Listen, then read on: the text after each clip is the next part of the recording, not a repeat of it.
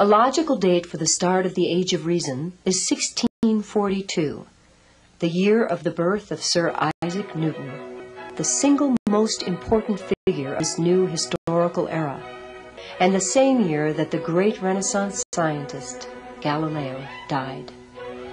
However, some historians prefer to say the Age of Reason actually began in the year 1686, the year that Isaac Newton published what many consider to be the greatest scientific book ever written, the Philosophiae Naturalis Principia Mathematica, Mathematical Principles of Natural Philosophy, a book that was to radically change both scientific thought and method for centuries to come.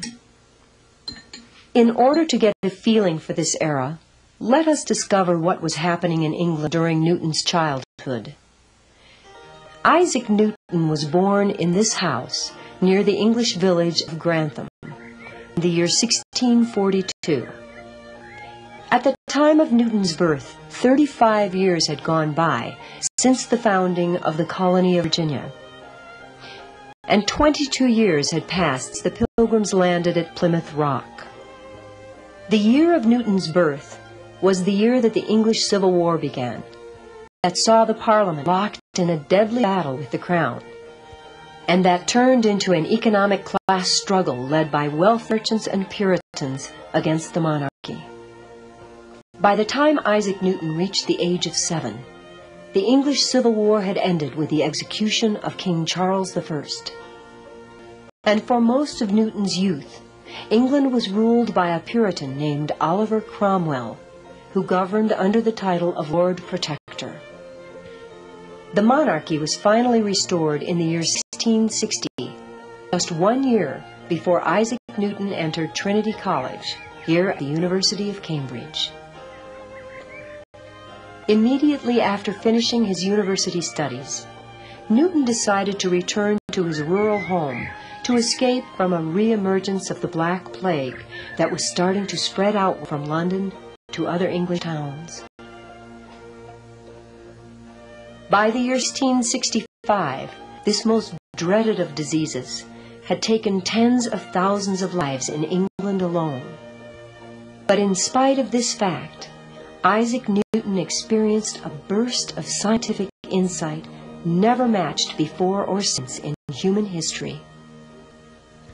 During a brief 18-month period, he worked out the basics of a new branch of mathematics called calculus. He made the crucial discovery that all the colors of the rainbow are invisibly present in ordinary white light, and wrote out mathematical explanations for this effect. He was able to understand and mathematically formulate the principles of gravity while watching an apple fall from a tree here in his garden.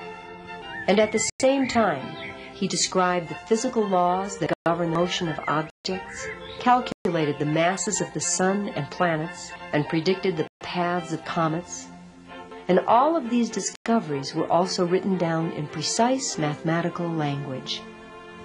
But perhaps Newton's greatest achievement was the approach he developed for solving problems that we now call the scientific method.